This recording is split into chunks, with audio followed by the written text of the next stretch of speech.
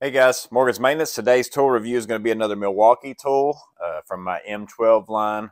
And this is a tool, if you see the products over here to the side, you can maybe give an idea of what this product might be, or at least it's geared towards plumbing, and that is the M12 PVC Shear. So I wanted to share this. I've had a few questions asked about it. It's not a tool for everybody for sure. As a matter of fact, it's probably not even used enough by me that it's really worth buying it. But to me, if you are a plumber by trade, this would be something that you'd want to look into. Or maybe if you're an electrician who deals a lot with, the gray PVC conduit, and you do a lot of that, it's the same thing. It's just a big time saver, and just the ease, the hand operation, all that kind of stuff, just saving your hand for the course of the day. But again, we'll get into that. But I just mostly want to answer, this thing only does one thing, is it cuts. So I'm going to show you how it cuts today.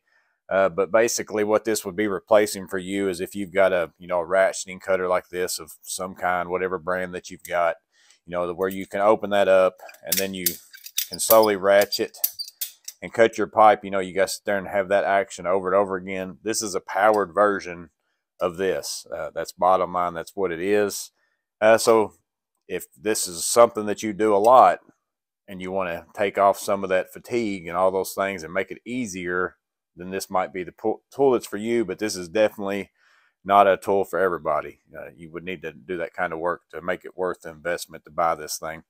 But again, the question I get asked all the time is, what will it cut? Well, again, this is model number 2470-20. So if you want that number, and according to their specs, it says it will cut anything 2-inch schedule 80 PVC, schedule 40 CPVC, 2-inch ABS, foam core PVC, also 2-inch PEX or rubber hose or any kind of non-metallic conduit. So basically 2-inch is the capacity, and I primarily have only used it on PEX and PVC. So those are two things that I've used it a lot on. Cuts both of those flawlessly. I never had an issue with it whatsoever. So if that's something you deal with, I can't speak to the other stuff, but I do know that it does cut those very well. Now, whenever you get into maybe some older pipe, if you're actually going in and doing demo work, sometimes PVC, as it gets old, whenever you go to use this, it might crack it.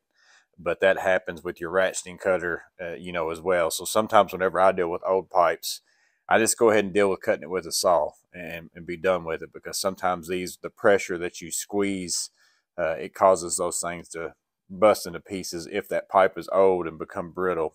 Another big question that I get asked is, these are the type of piping, that you'll see underneath of bathroom and kitchen sinks and vanities and all those things, this real thin wall plastic material. I get asked all the time, will it cut that? I'll show you whether or not it does that as well. So we'll talk about that. But let me get into going ahead and showing you how this cuts. And again, I'll show you as it cuts. After it cuts, I'll show you maybe a big perk to having this, opposed to, do you have other saws that will do this work? Yes, you can use a bandsaw. You can use an oscillating tool saw.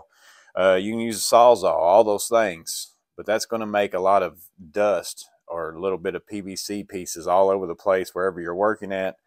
Sometimes that can become an issue. Sometimes it doesn't matter, but maybe if that's something that bothers you, a ratcheting cutter like this one, or something like this tool here that we're talking about today, it gets rid of all that. It eliminates all that cleanup time. So let me show you how it cuts, and then we'll talk about it from there.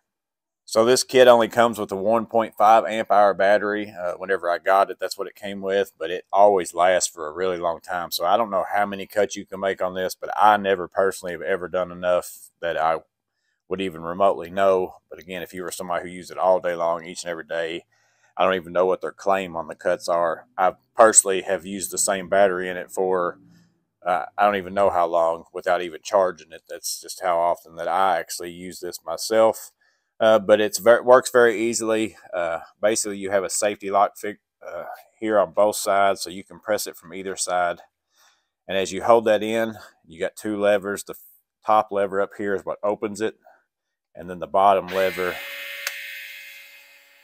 that's what closes it. But if I let go of the safety button to do that, it goes ahead and opens as well. But sometimes it gets kind of weird in between, and you got to sit here and fumble with this. I haven't really 100% figured that out, but it's not once you get the hang of it, every time you get it back out, it's something that just comes natural. It's just if you don't use it very often, you come to forget.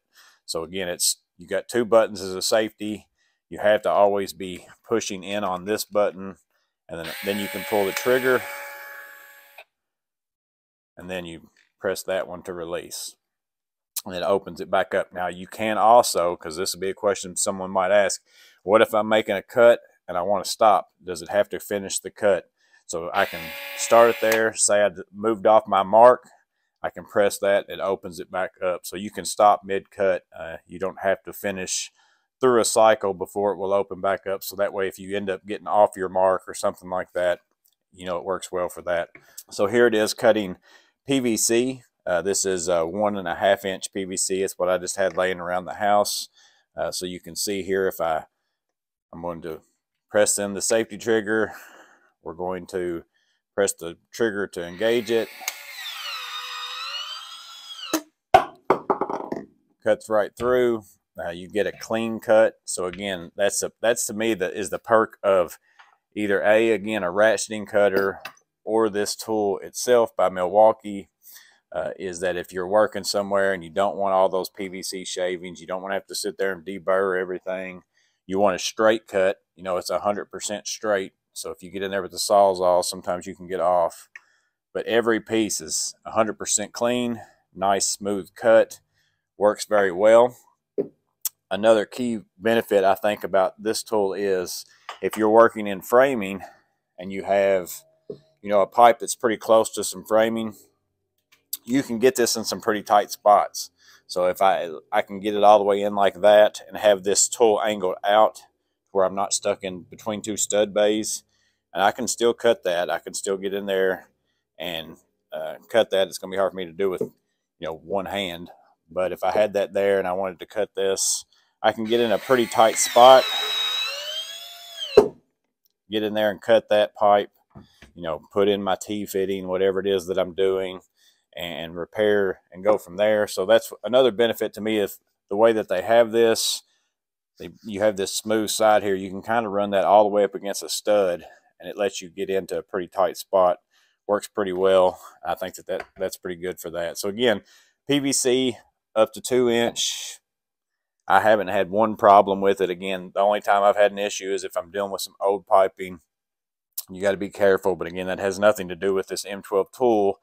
That's just old PVC piping can become brittle, and then you'll start having a problem with that. So again, next would be, will it cut this pipe? That, you know, this is the kind of pipe that's underneath your sink, your P-traps, your tail pieces, all those extensions, things like that, in case you need to cut something to length. And the bottom line is, I would say no. You might get lucky every now and then, but this is just so thin, and the pressure that it puts on this pipe, it kind of just breaks it out. So I'll cut through it here.